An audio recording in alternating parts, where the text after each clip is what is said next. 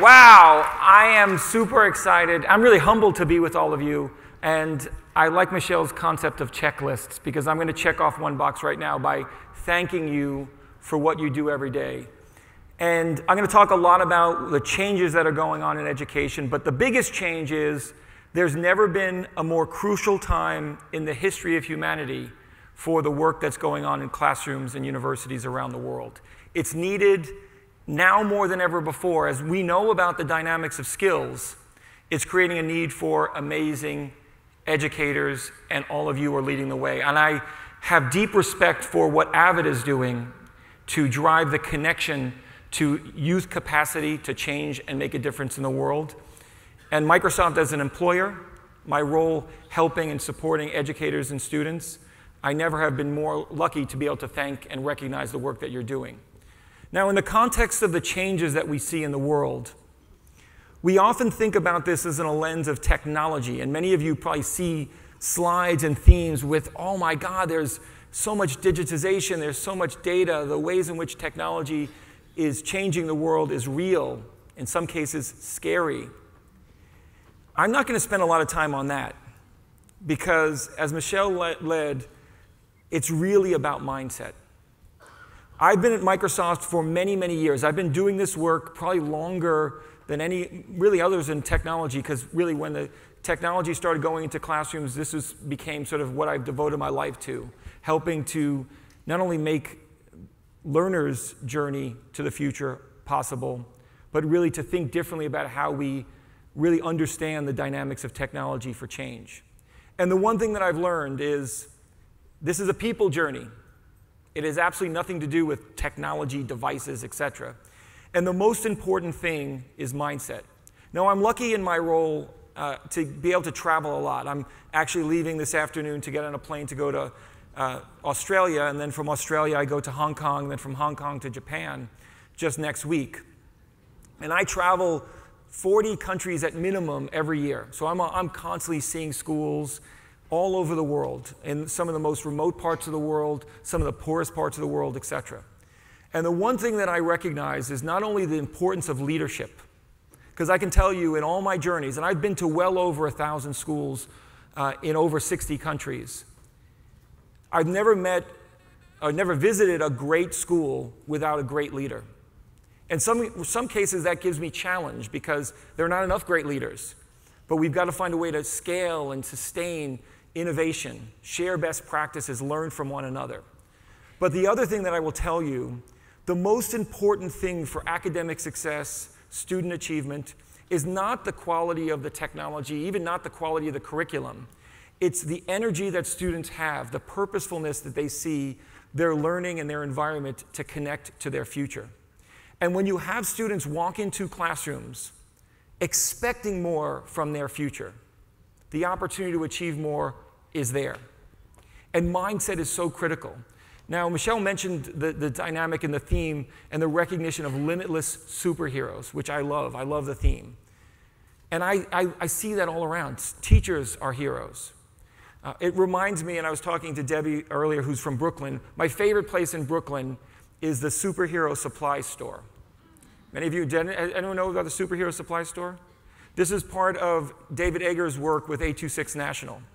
And the Superhero Supply Store is essentially a storefront in Brooklyn where you can buy X-ray vision or invisibility cape, etc. And really the front sells some goods and it really generates some money for the nonprofit, but behind the walls of the school, it's sort of a hidden door. It's essentially a lab for students to learn, a maker space, a writing workshop for kids in the neighborhood to go.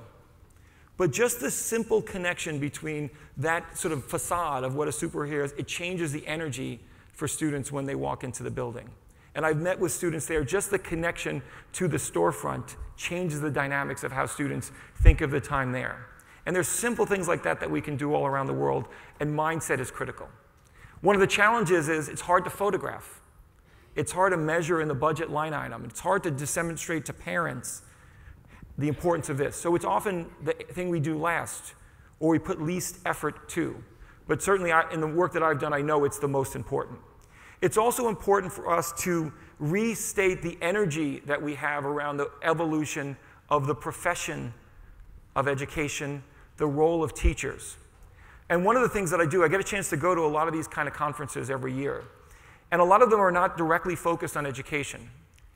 And one of the narratives, or sort of the examples that I often hear to really criticize, frankly, the pace of change for education, and many of you may have heard this, that if you take an operating sort of room, maybe a surgeon from 100 years ago, and just transport them with a time warp into an operating room today, that they would have very difficult time with new concepts, new technologies, new approaches, new ways to perform operations, that they would be out of place. But if you took a teacher out of a classroom from 100 years ago, he or she would know exactly what's going on, and sort of everything would be somewhat familiar. They'd get the books, and it would sort of off and running. And that's often used to criticize not only the evolution of education, the role of teachers, the dynamics of schools, and in my opinion, and Michelle talked about this need for a growth mindset.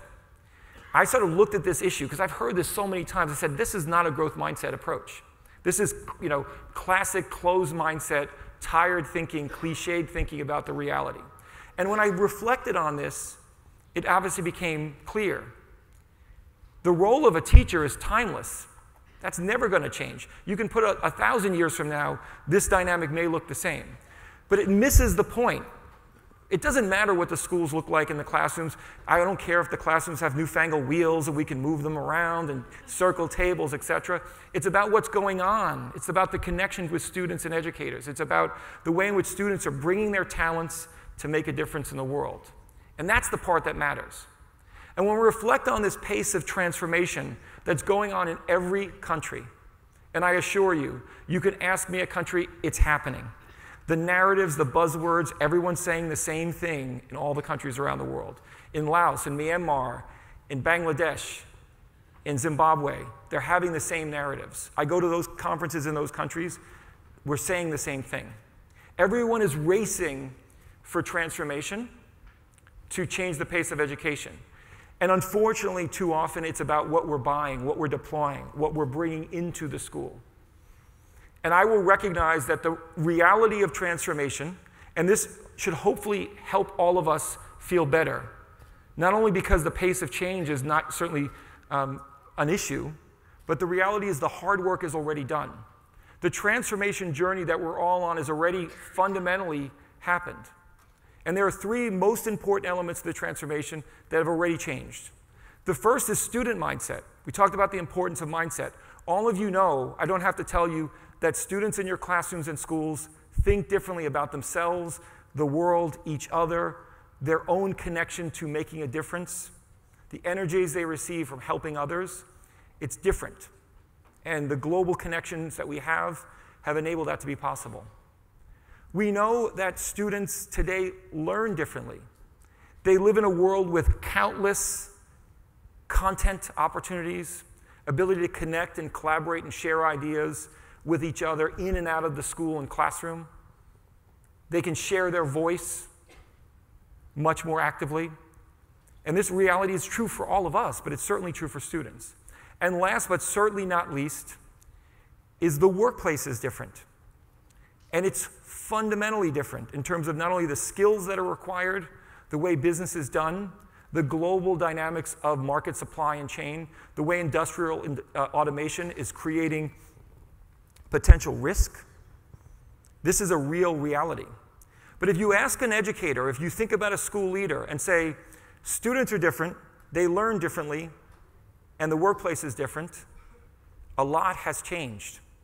The role of our classrooms, educators, schools, is being to build off of this versus to build a transformation agenda. The transformation that we need is already there. We've just got to think about how do we enable that and extend that through what we do in our classrooms and our schools. And that hopefully will accelerate our thinking, but also bring optimism to the journey, because I don't think that we have a transformation issue. Sometimes the reality of what we think is transformation causes challenge. And I can tell you, unfortunately, horror stories of governments around the world with political agenda to spend money, to get votes, to buy devices that are literally thrown into a school and a classroom with no connection to mindset, no connection to curriculum and outcomes, no support for professional development for school leaders and teachers, parents who are uninformed on the use of technology to create a gap between themselves and their students, et cetera, et cetera, et cetera. And the reality is these things are often a challenge. We've got to force ourselves to put the things that are not on a budget or a line item or a deployment task force into the conversations in our schools more actively. And I know many of you in AVID do this.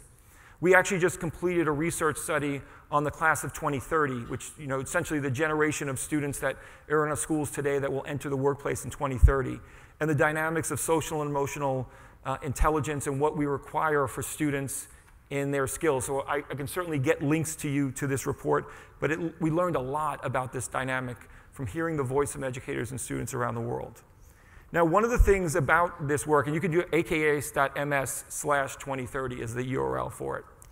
One of the realities that we face, and Michelle alluded to it before, is this workplace dynamic. And I will tell you, we are in a potential, now there's a glass half full, glass half empty reality, but if we do not do the right things in our education system now, there is a crisis coming globally with regards to employment.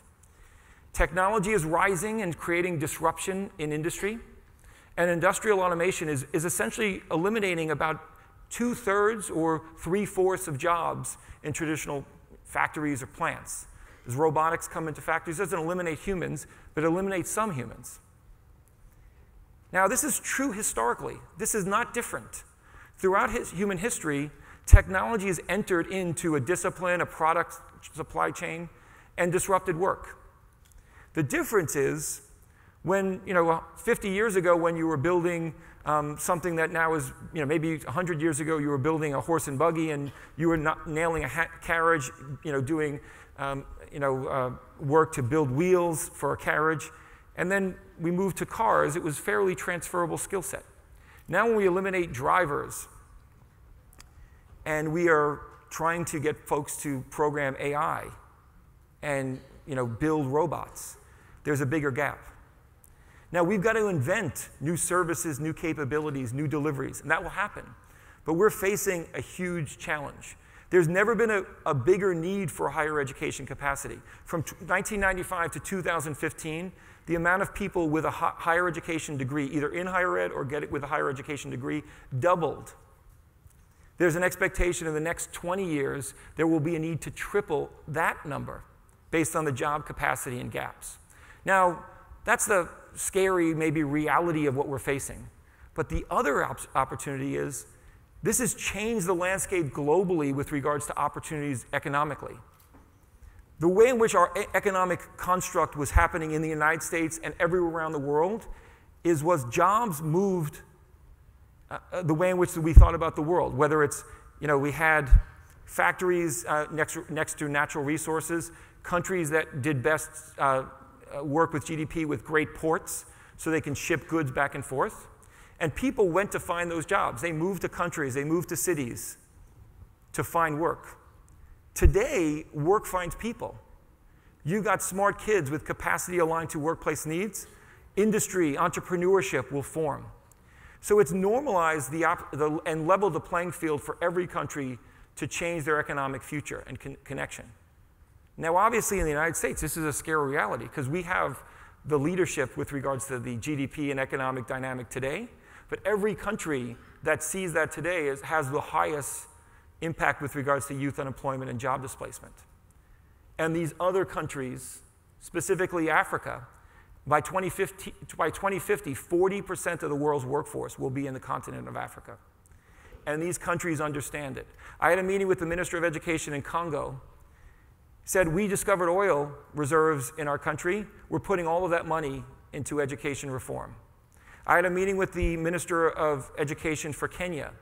She had a picture of South Korea, Seoul, South Korea, downtown Seoul, South Korea, behind her desk. It was just sort of printed out of a photocopier. And I travel, obviously, a lot. I said, hey, have you been to Seoul recently? Have you met with anyone from Korea? Korea has a very distinct approach to education. So I asked her why that picture was on her desk. And she said, no, I've never been to Korea.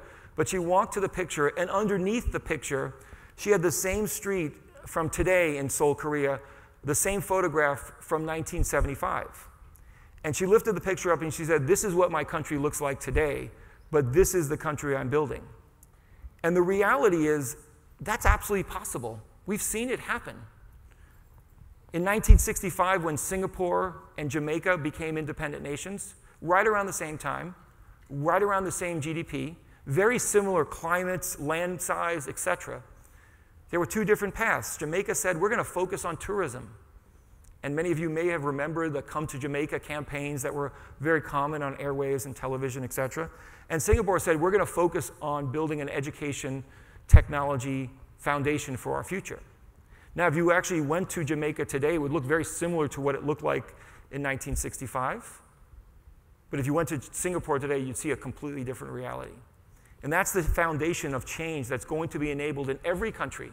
And the US has to lead the way for our own transformation as we go forward.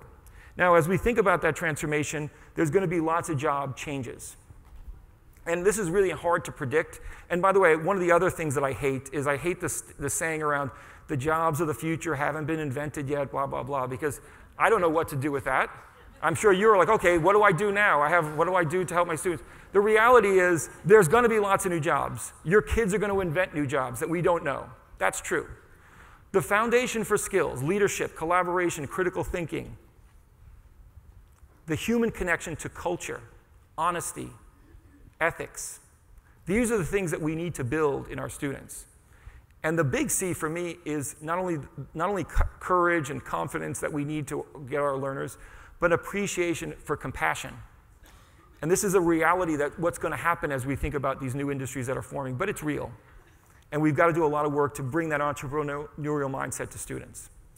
Now, this is happening, and I'm going to put my employer hat on for Microsoft. Because as an employer, we understand this as the foundation for change. This job gap, this displacement, it's not a surprise. Microsoft's strategy in education can be easily looked at by acquisitions. The biggest acquisitions we've made recently under our new CEO has been Minecraft and LinkedIn. And in many ways, that's our education strategy. That's it, Minecraft and LinkedIn. We're going to enable students at young ages to have connection, to see limitless possibilities, to use digital tools, to create, to collaborate, to share their ideas, to make things. And then think about their learning all the way through purposefully to actually do stuff in the world, and then use tools like LinkedIn to get connected to the skills that they need to drive the future.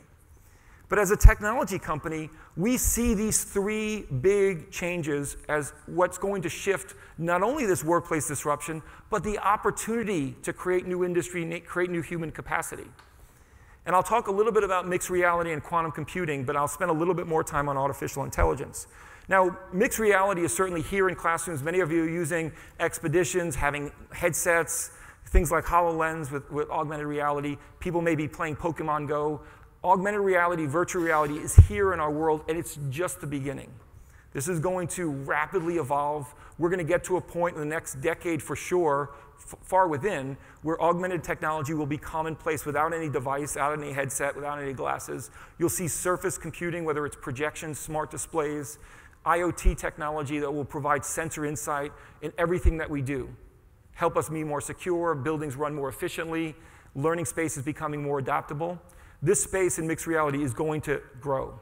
Quantum computing, which many not know a lot about, is a foundation that's going, and there's really a secret arms race, so to speak, going on globally with companies, countries, and certainly bad actors around the world building quantum computing. Because with a quantum computer, you can break any security encryption that we have in place today. Get any ATM password, get any Amazon Prime account from anyone, because the power of quantum computing is infinitely bigger and faster than what we can do with current compute power. So lots of universities and countries are building investments in quantum computing. But a lot of cyber terrorists, a lot of bad people are also investigating quantum computing.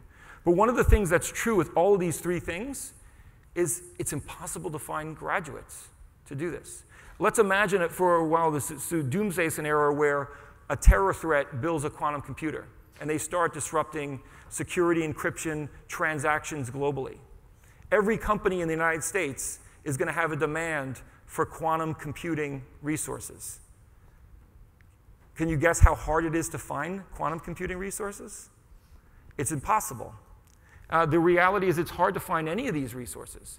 In most universities in 2017, less than 10% of computer science graduates had a cloud specialist focus. And every technology company, you know this, runs on the cloud.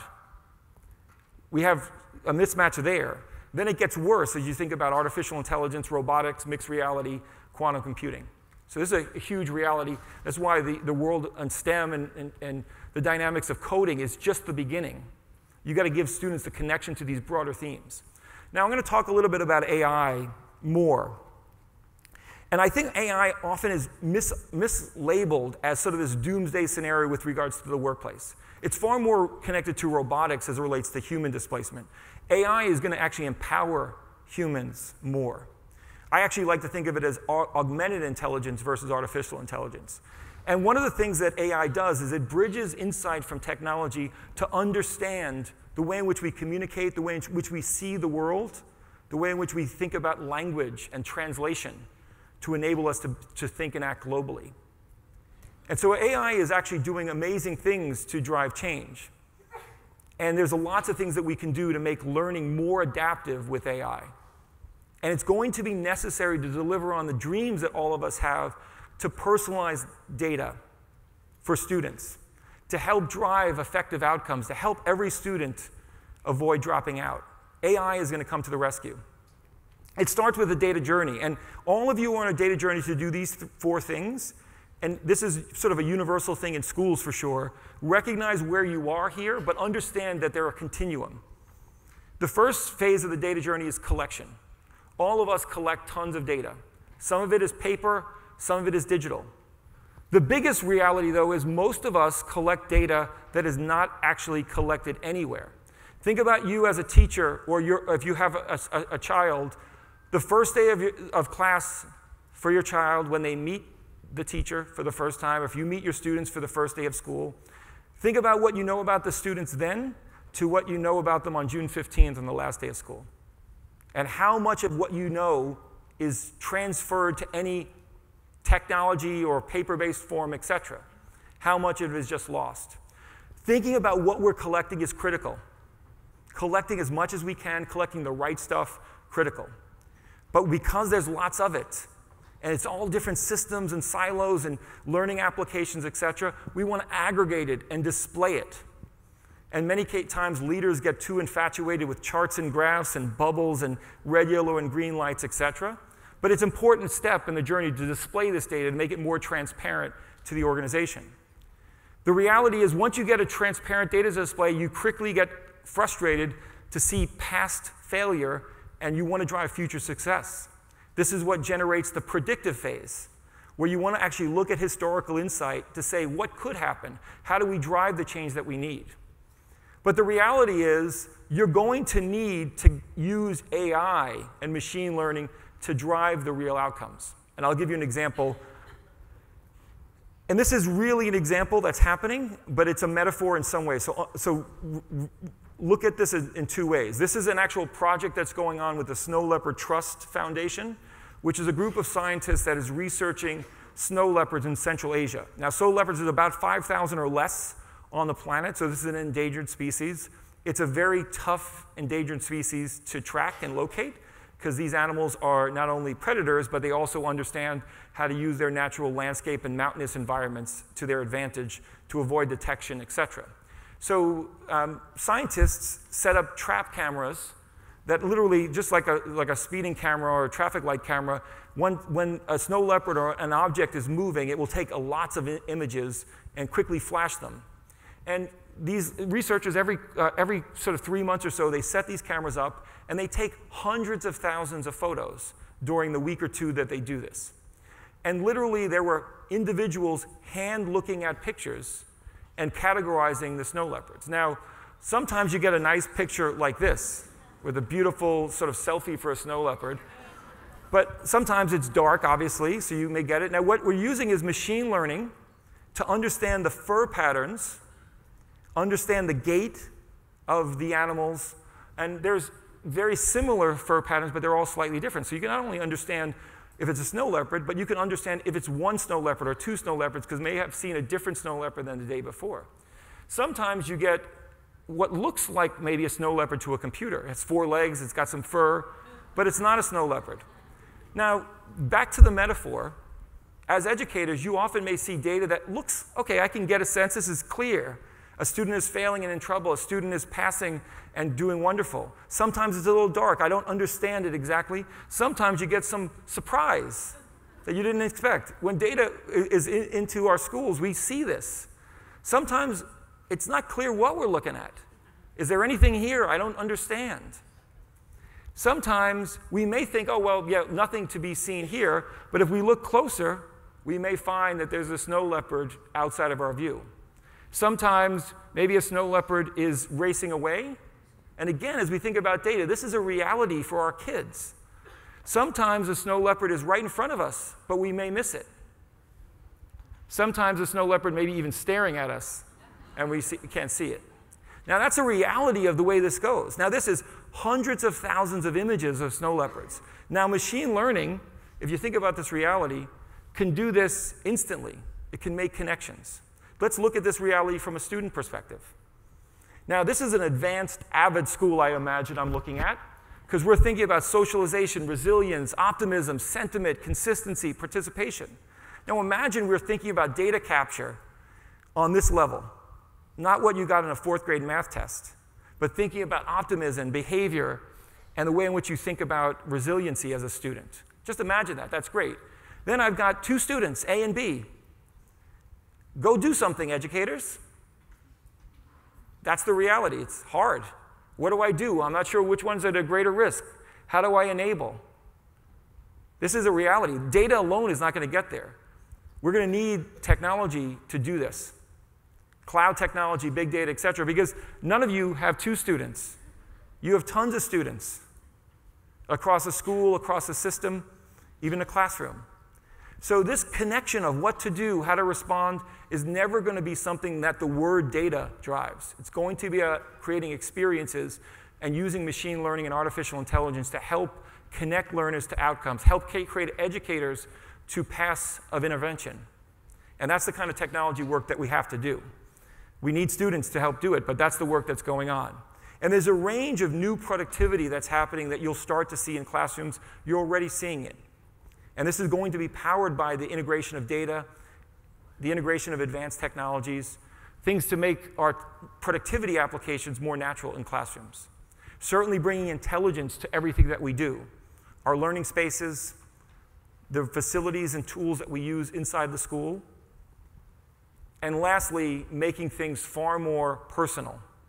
Using insight of learners. What's their hope and dream? What specific needs do they have in the learning environment for achievement? And one of the best things about this new wave of personal, intelligent, and productive technologies that need to come into our classrooms is they're going to open up technology, learning opportunities for every student. Microsoft's mission is not random. It is to empower every student on the planet to achieve more. And every single word in that statement means something. And the first one is the most important in many ways, and that's every. And what we've got to do is use these technologies to drive assistive, inclusive, accessible technology for every student on the planet. And we can do that. And this is something that we've gotten super excited about at Microsoft.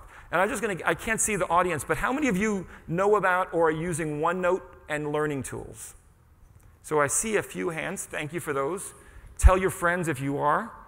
But this is a technology in OneNote. OneNote's a free tool. It works on any platform, Chromebook, Mac, Windows, phone, et cetera, to do classroom notes, sharing notes. Teachers can do grading, et cetera.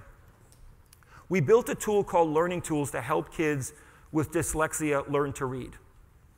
And essentially what you do is you can take any text. I can take a photograph on a phone of a piece of paper in a textbook, copy that image into OneNote, hit a button, and actually get clean text that I can even have read to me, read in different languages. I can click a button, identify from, again, remember, from a photograph, it could be something you type.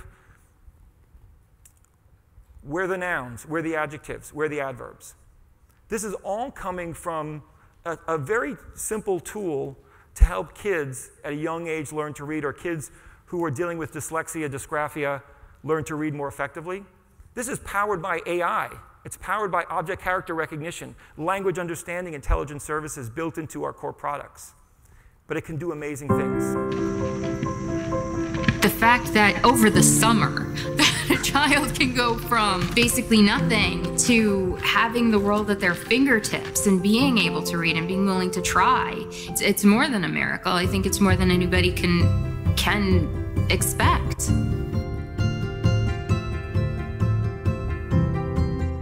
Even in kindergarten, Anjay was incredibly bright, but he couldn't read. The difficulty reading continued to second grade.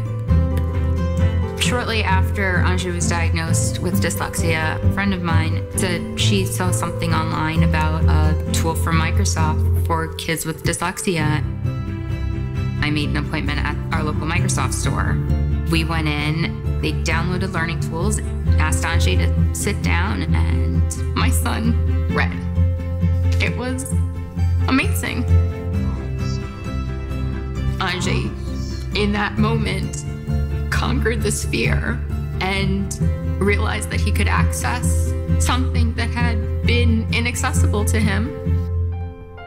I saw my little boy read and knew that here was an answer, that here was something that could change his life. Microsoft Learning Tools has been a miracle in our lives. He could get everything in the same font. He was able to lengthen his spaces between words, and that was amazing and so simple. Anjay's been happier, more confident.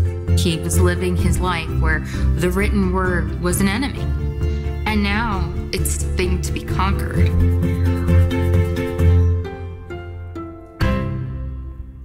So this is a growth mindset of what we can do as a company to help learners, how we can use technology that we may fear, that we may think is going to hurt human capacity, to shift, to enable human capacity, to inspire kids to overcome their fears, to use tools to make a difference, to solve problems in the world. That's what all of you need to inspire. That's why we're so indebted to the work that you do every single day, because the world needs it now more than ever. Now, we've got lots of tools to help you drive outcomes. And there's lots of technology, gizmos, and gadgets for sure.